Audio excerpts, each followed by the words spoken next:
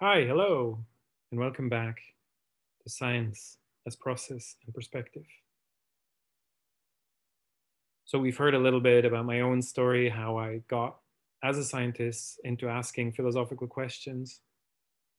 We've also heard a little bit about what philosophy is, what science is, what knowledge is, and how philosophy and science interact to generate knowledge.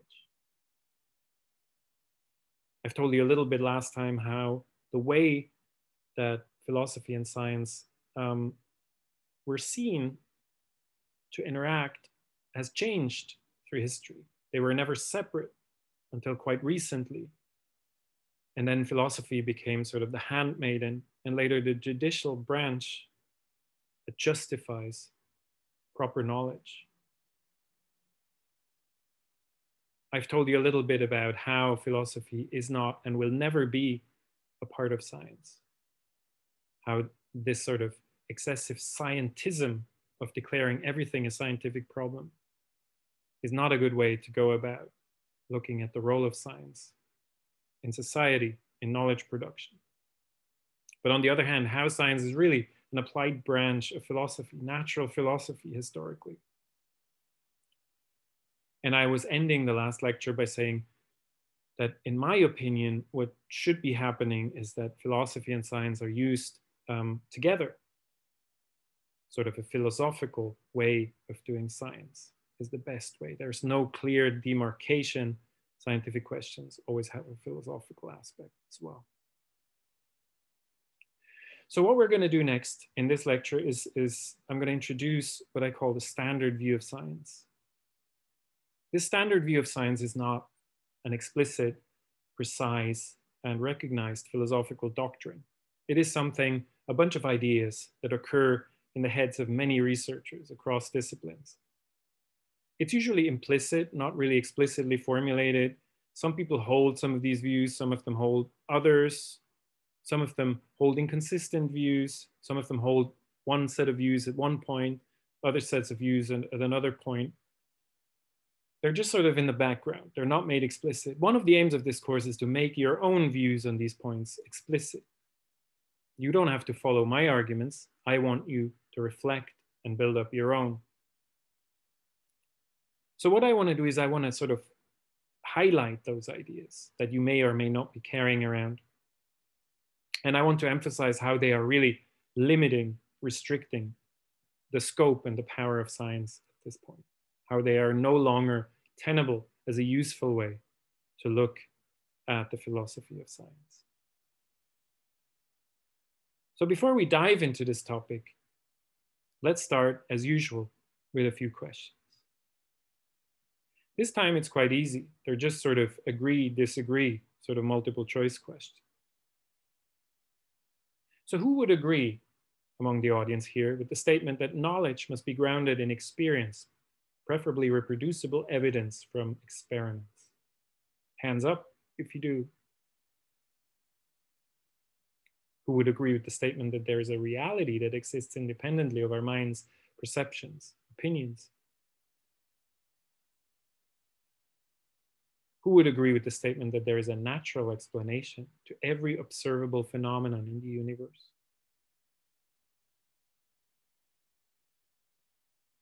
Who would agree with the statement that reality is governed by laws?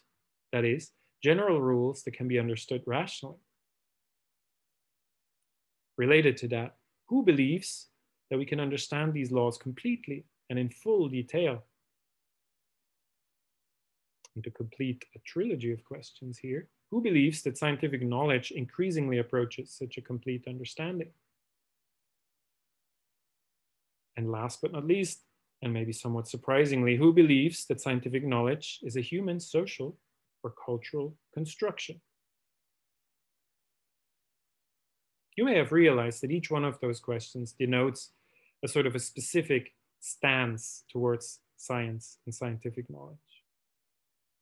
There are different isms, so let's look at those isms. The first ism here, of course, is empiricism, that holds that knowledge must be grounded in experience. You may have answered this question with, it depends, right? Because you could think of knowledge in mathematics or logic. that is not derived from experience? Maybe. We'll revisit this question in the next lecture. The next one about, reality is really a little imprecise. It is, of course, about realism. But if you're a realist, you not only believe that there is a reality out there that's independent of your mind, ideas, perceptions, and opinions, but also you believe that there is a method, probably the scientific method, that allows you to access that reality in some privileged way compared to other ways of pursuing knowledge or believing. Who would agree with the statement that there is a natural explanation for every observable phenomenon in the universe? This is naturalism, of course. It may seem a no-brainer, because if you're a researcher, you have already subscribed to methodological naturalism. You have basically signed up to provide naturalist explanations. You don't invoke magic, ghosts, supernatural entities, God or gods in your explanations. But having subscribed to that doesn't mean that you believe that there is nothing like that out there in the universe. You could just be studying that part of the universe that is accessible through naturalistic explanation. We'll come back to that. Actually two big problems with naturalism. The first one is it is really difficult to say what a natural explanation is. And it changes, of course. That's the other problem, over historical time. Think of astrology, which was a perfectly acceptable science until quite recently, actually, a few hundred years ago. Think of the ether, phlogiston, caloric, all these sort of scientific concepts that are no longer accepted as science. Vitalism was for a long time perfectly fine in science, no longer. Or think of other things like magnetism that mesmerized people just a few hundred years ago, and is now a completely normal and accepted part of physics. So what naturalism is sort of difficult, to pin down, and it depends on the historical context, which weakens it as a criterion for demarcation of scientific knowledge. The next three questions, of course, belong together. Reality governed by laws that we can understand fully and completely. If you agree to those, then you're an objectivist realist. It'd be nice if we could just call this objectivism, but unfortunately this term was hijacked by Russian-American writer Ayn Rand for her political ideology that is sort of assuming that there is a reality out there and that there's no problem with accessing it, but then uses that sort of knowledge to derive a purely ideological account of how informed egoism is the best way to organize a society. Not a good thing. This is not what I mean here. So not objectivism, but objectivist realism, which is sort of the idea that the universe is lawful, entirely lawful, and understandably lawful. And then coming in from left field is this idea that scientific knowledge is a human, social, or cultural construction. This, of course, is the doctrine of constructivism. And it's a really tough one, as we will see, because it's really hard to deny. But it poses problems. So if you said, I agree to both this question and the previous three, you hold an inconsistent view. But not to worry, you're not alone. There are lots of people with such inconsistent ideas. And hopefully by the end of this course, you will no longer hold those views. Okay, so let's get back. Having built up this sort of vocabulary of isms here, let's get back and look at what I call the standard view of science. It has three sort of foundations, and we'll go through all of those in turn. But the main sort of foundation of this view is that it's objectivist realist. It says that the truth is out there. We can get at it using the scientific method. And this scientific method makes science a formal activity that accumulates knowledge by directly confronting the natural world. So it's sort of like an algorithm that we can use to get unbiased direct access to reality. Okay, that sounds good. And obviously, this sort of view is founded in the philosophy of positivism that I introduced in last lecture, as espoused by Auguste Comte in the 19th century. And he said, information derived from sensory experience, interpreted through reason and logic, forms the source of all certain knowledge. He combined empiricism, information derived from sensory experience, with rationalism, interpreted through reason and logic, to come at this package. And the knowledge that we get is certain. We've entered the age of positive knowledge. That's what positivism means, not that they were optimistic about the future or anything like that. Comte's philosophy was elaborated in the 1920s and 1930s by a group of people in Vienna. They called themselves the Vienna Circle. And this group consisted of mathematicians, scientists, and philosophers. It was founded by Moritz Schlick, among other people, and included philosophers such as Rudolf Carnap, Otto Neurath, but also people like Kurt Gödel, and at its periphery, people like Karl Popper and Ludwig Wittgenstein, who were not members of the circle, but interacted with it and were formed by it in many important ways. They came up with something they called logical positivism, also called logical empiricism sometimes. And it basically said, it took Comte's positivism to say that meaningful discourse is either analytic, so based in logic, mathematics, or empirically testable, as in the sciences. Everything else is cognitively meaningless. So they use philosophy in this sort of sense of a judicial branch of what is proper knowledge and what is not. And they say everything that is not analytic, not empirically testable, is meaningless. We'll revisit the distinction between analytic and empirically testable knowledge, by the way, in the next lecture. This is quite radical. It means that all your sort of declarations of love or other sentiments, all your subjective impressions, all your gossip, all of that is meaningless. Seems a little harsh, and it is an extreme stance.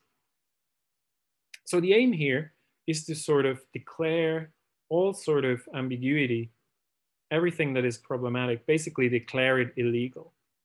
This sort of program culminated in the early work of Ludwig Wittgenstein, who in his famous book, Tractatus Logico-Philosophicus, declared that whereof I cannot speak, I must remain silent. Worüber man nicht sprechen kann, darüber muss man schweigen. What he meant is that if you can't express it in proper propositions, you cannot even think about it. It's not properly formed, and it's not true knowledge. Wittgenstein actually thought that by writing this book, he solved all remaining problems of philosophy. And he quit philosophy to become a terrible, terrible school teacher. But then through interactions with the Vienna Circle, he was coaxed back into science, into philosophy. He joined Bertrand Russell in Cambridge, and in the second part of his career, basically reworked his entire theory of the philosophy of language into a much more sort of practical, context-based philosophy, where the meaning of words is not given just like this. It comes out of what he called language games. This is the late Wittgenstein, a completely different philosopher from the early Wittgenstein. So here you have one man who contributed two really important things to philosophy, but they're mutually completely exclusive. But to come back from that digression to the Vienna Circle, this is a sort of a similar sort of move here. Okay, we avoid the problems of philosophy by declaring them unphilosophical. And so what the Vienna Circle did is it redefined the meaning of the term metaphysics from this branch of philosophy that looked at foundations, the foundations of being, the foundations of knowledge, etc. They replaced that meaning with a sort of a very sort of bad implication that metaphysics is just abstract theory with no basis in reality. They weren't very fond of metaphysics, and so it's useless. It's meaningless, and we should not do metaphysics. This all came out of a sort of an observation historically that the sciences were making amazing, huge steps of progress. You have to think that these people were working at a time where relativity, quantum mechanics, all these kind of revolutions happened, while philosophy seemed to be stuck in metaphysical speculative disputes. So the Vienna Circle claimed that scientific theories are built up by the logical manipulations of observation. So what are the kind of statements, propositions that we can actually ground in reality, and how do we do this? And for this, Schlick and Carnap came up with what they called the principle of verification. And it's based on the observation or on the statement that scientific theory is based on condensed summaries of observation. So you have to be as clear as possible when you describe something. These summaries consist of what they call protocol sentences, short and clear sentences that only contain observational terms that are defined ostentatiously or ostensively in an obvious way. So basically, a definition, an ostensive definition is when you can point at something and say, this is what I mean.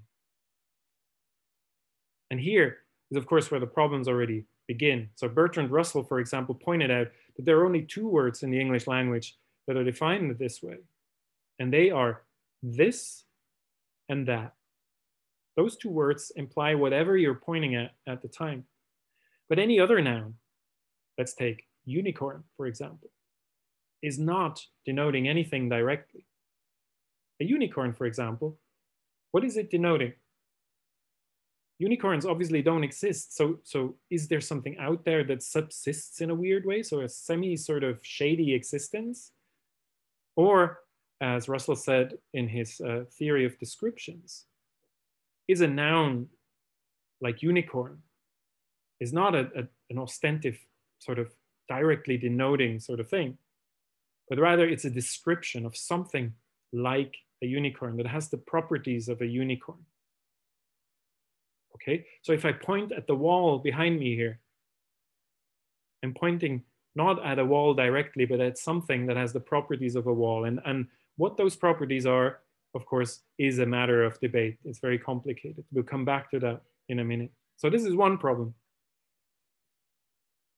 So this, I mean, there are more problems with this principle of verification. Another criticism came from a member of the Vienna Circle itself, Otto Neurath.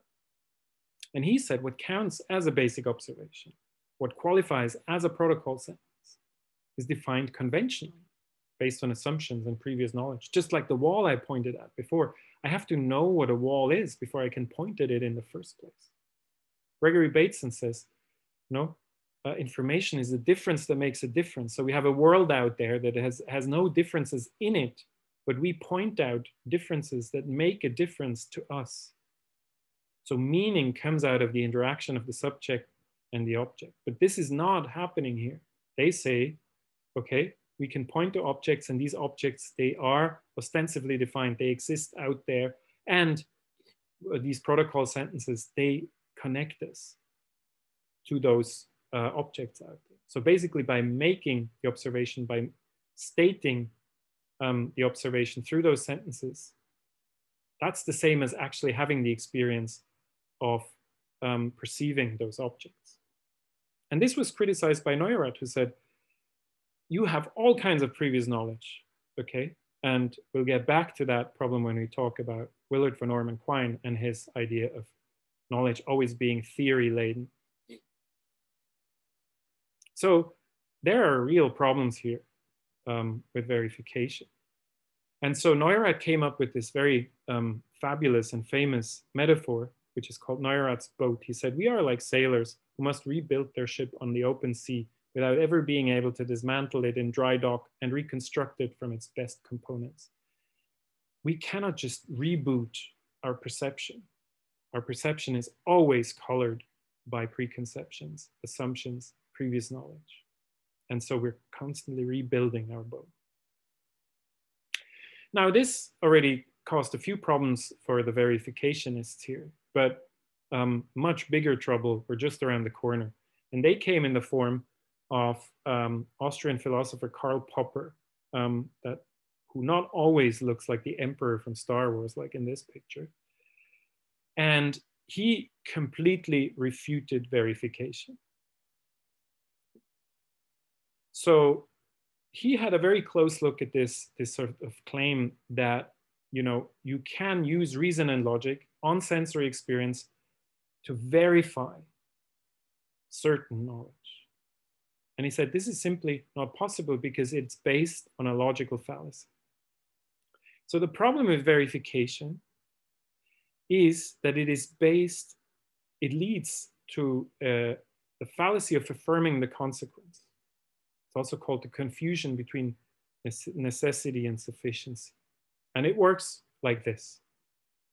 So verification works like this. You say, if P, then Q.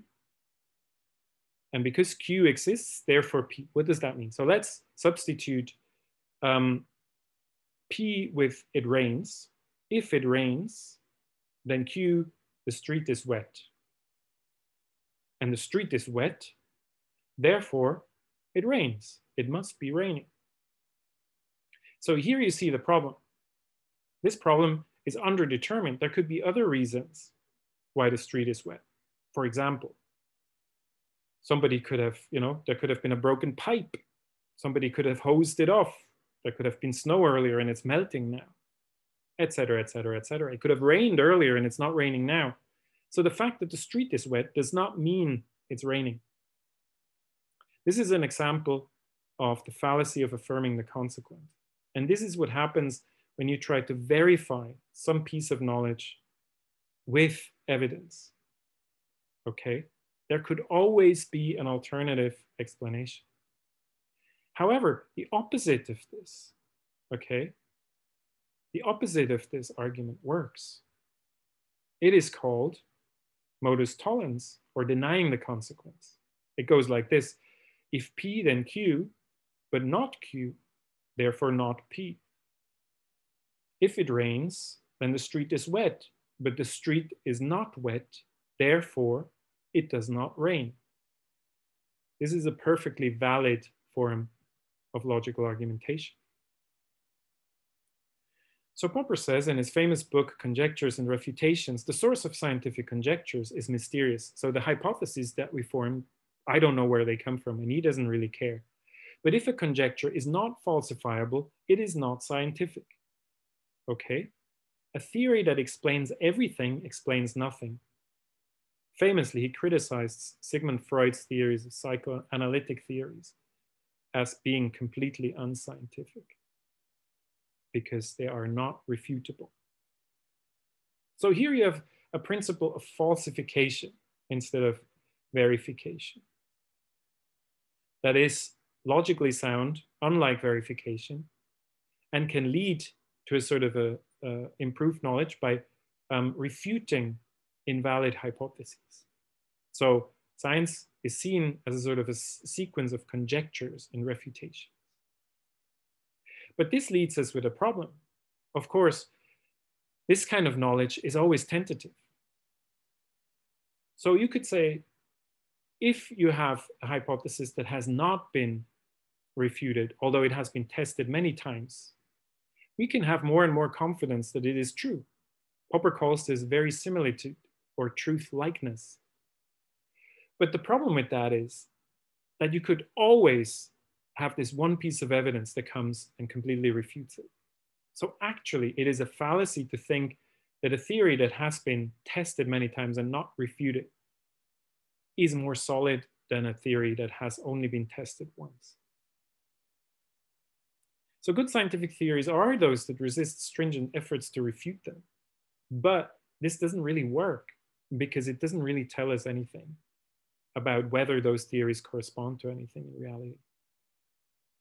So interestingly enough, Popper is not a realist, okay, if you think it through. his scientific theories, they don't correspond. They are not verified in evidence, but they are only refuted if the evidence is against them.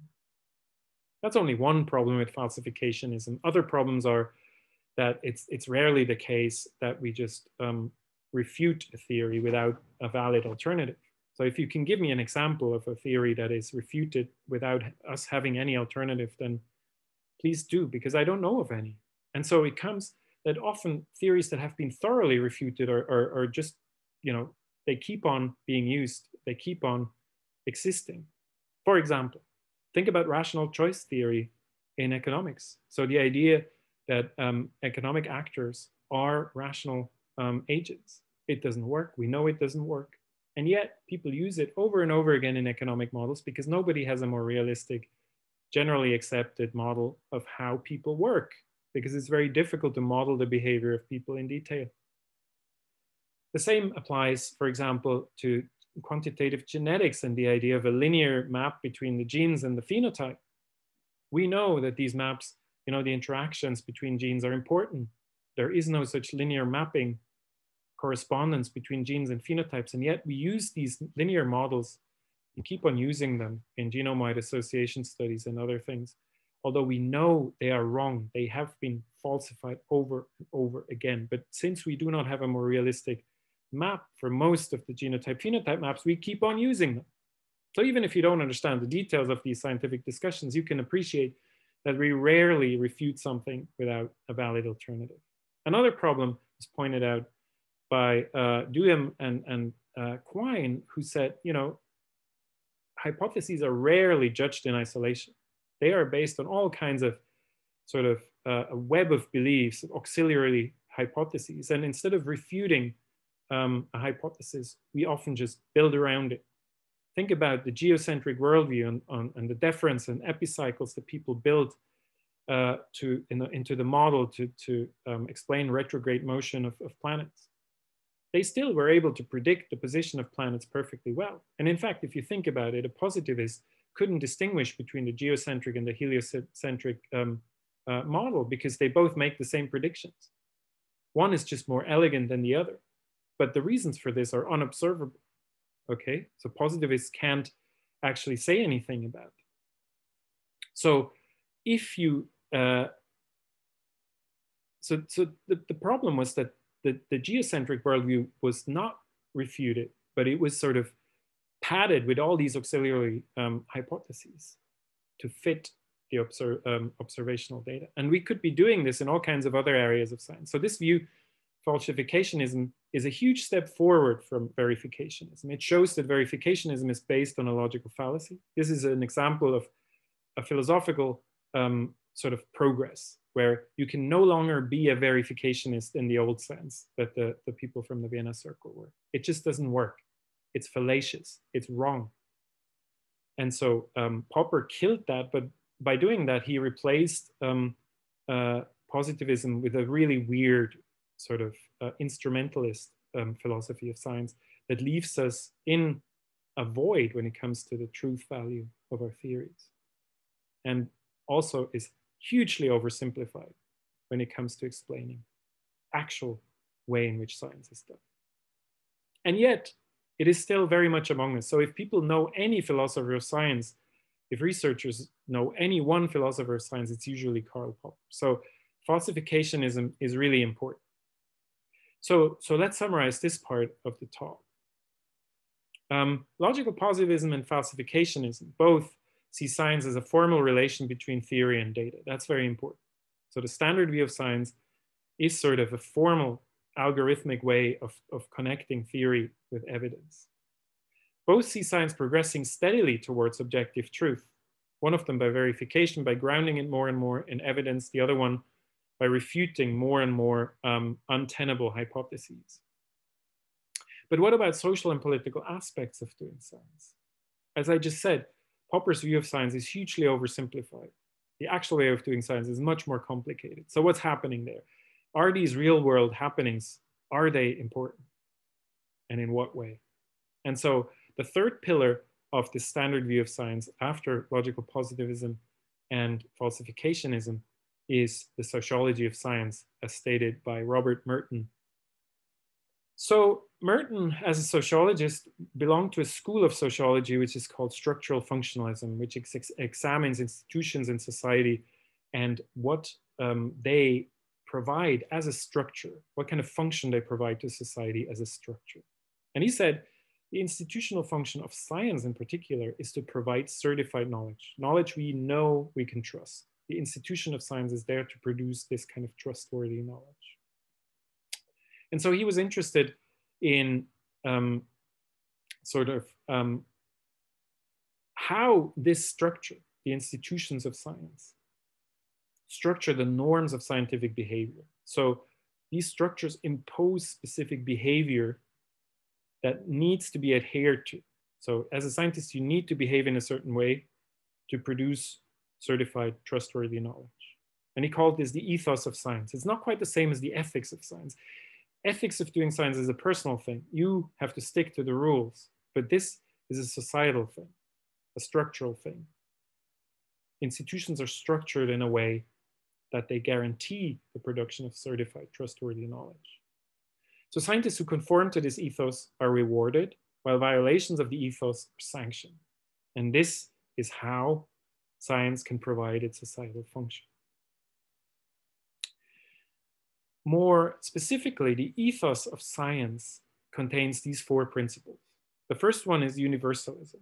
Okay, it's very important that the criteria to evaluate claims, scientific claims, do not depend in any way on the person making the claim, on their background, on their class, on their cultural background, their race, gender, anything. Okay, it must be completely universal. Humanity, any sort of rational being should be able to participate in science.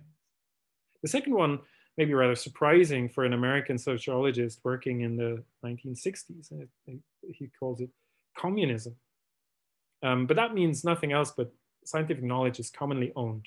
It's shared. You may claim to be the originator of a certain scientific theory, but once it's out there, it's published, everybody can use it and develop it in ways that you have no control over. That is very important. And that, of course, is at the core of open science today. Disinterestedness. Scientists must disengage their interests from their judgment and actions. So your judgments and actions should not be colored by your personal interests. Okay? So this allows, of course, any sort of biasing of cherry picking of data and outright fraud, of course. And the fourth principle here is organized skepticism. This is very important. Scientific communities should disbelieve and criticize new views until they are firmly established. So science is at heart a very conservative business. You should disbelieve anything new until it is thoroughly established. And even then, keep on challenging it and challenging it and challenging it. Okay, so Merton said, this is the ethos of science. If those four criteria apply, then we get a functioning sort of scientific institutions, and we get the production of certified, trustworthy knowledge. So great, okay, sounds good, right?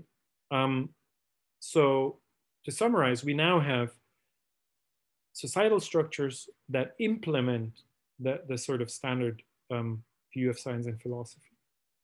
Okay, so there are social norms and there are cognitive norms that are sort of the ones provided by positivism and falsificationism. The standard and norms are the source of the authority and success of science. Basically, they are the reason that scientific knowledge is different from other kinds of knowledge, and that people in society so far have accepted this, although, as we know, science is increasingly coming under attack, not just from left and right, postmodernism and denialism, creationism, all this kind of stuff. Following those norms leads to certified knowledge, which gets us close to objective truth. So if you apply this recipe, this algorithm properly, you will get certified knowledge, no matter what society you are, no matter what time in history you're in. And the standard view is an account of how science should be. That's important. A theory of an ideal science. All of it is highly idealized. And it's not really how science works. So for the rest of this course, we will be looking at criticisms of this view that come from, if you want, almost empirical study of how science actually works, but also philosophical arguments that show that this is a hopelessly naive and sort of unsophisticated way of looking at science. I'm sorry. Okay, so we could call this naive realism. And this naive realism really has a bad influence on how science is done. It leads to all kinds of things that are unintended. And so we'll talk about these things in the next few lectures. The first topic we will tackle is this idea of certain knowledge.